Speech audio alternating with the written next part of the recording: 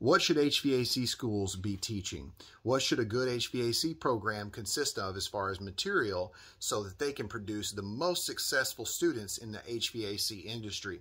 Are you thinking about attending an HVAC school but you don't know what school to attend? If you have an idea of what school you'd like to attend and you want me to evaluate that school to make sure the program or the school is teaching what they should to make sure that they have successful students, comment below, let me know who you are, where you're from, and what school you're looking into attending, and I will call and I'll evaluate that school and that program to make sure it's right. Today I'm going to teach you and give you some insight and show you exactly what HVAC schools should be teaching so that they have the best, most successful students placed in the HVAC industry that can actually experience success.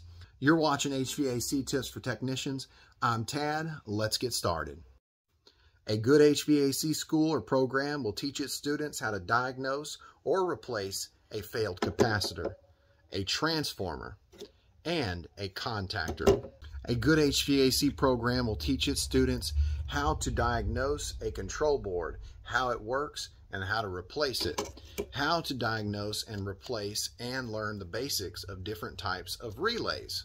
A good HVAC program will teach its students how to diagnose and replace a fan motor and the different types of fan motors that there are, what types of condensate pumps there are, how to diagnose and how to replace different types of condensate pumps. A good school will teach their students how to replace a restricted or failed filter dryer and how to diagnose a failed restricted filter dryer, how to use a turbo torch, how to use a acetylene torch, how to use an oxyacetylene torch set to be able to braze copper.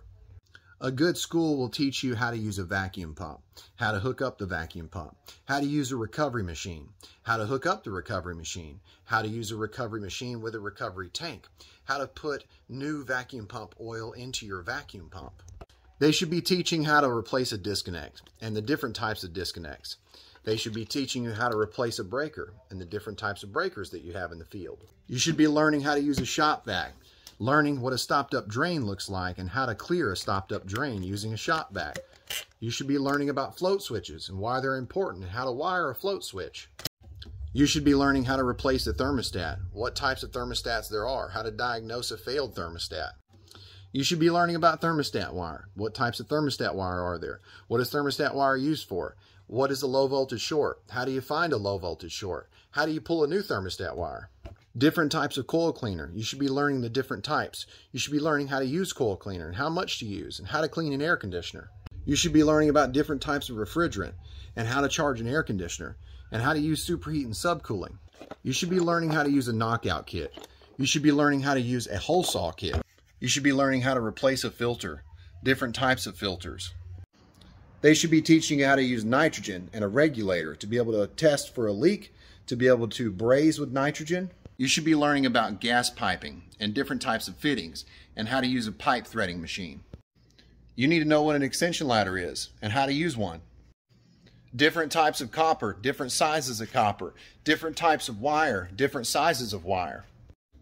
You should be learning the basics of sheet metal and how to make ductwork, the different types of machines that are used, the different materials like the insulation that's used, the different types of insulation, the different types of ductwork, square, round pipe, the different sizes, different types of registers, ceiling registers, floor registers, return grills, different sizes, different types of PVC piping, how to run a drain line, what is a trap, what is a TXV, what is a metering device, how does a TXV work? How do you replace a TXV? How do you diagnose a TXV? A good school will be teaching you all about these parts as well. What's a hot surface igniter? How to diagnose it? How to replace it? A burner? How to clean it? How to replace it? A thermocouple? What is a thermocouple? What does it do? How do you replace it? How do you diagnose it? A gas valve? How does a gas valve work? How do you install a new gas valve? How do you check the gas pressure after you install it? And what does it do? Sequencer. What is a sequencer? What's it used for? How do you replace it? How do you diagnose it? How do you check it? A pressure switch. How do you diagnose a pressure switch? How do you replace it? What is it used for? You should be learning how to replace and diagnose a failed inducer motor and what an inducer motor is and what it does. You should be learning all about reversing valves and how they work and how to replace or diagnose a failed reversing valve. You should be learning the different types of pressure switches and how to check a pressure switch, how to diagnose a pressure switch, and how to replace a pressure switch. You should be learning what types of systems there are: package units, split units, gas heat, heat pump, mini splits. You should be learning how to write a job invoice and how to communicate well with others.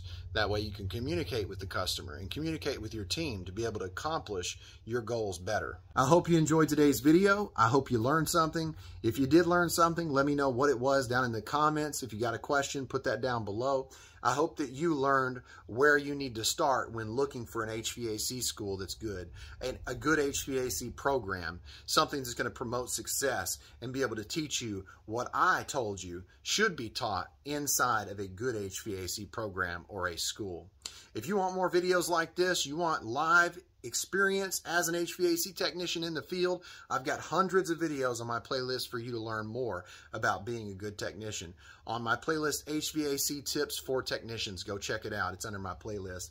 If you want in-depth training courses to fast-track your career as an HVAC professional, courses like sales training, geothermal training, how to size ductwork, how to install ductwork, how to price equipment, mini split sizing, and a bunch of other videos, HVAC courses, click the join button, become a member, level 3, and you can have access to all my members only videos, my courses on HVAC.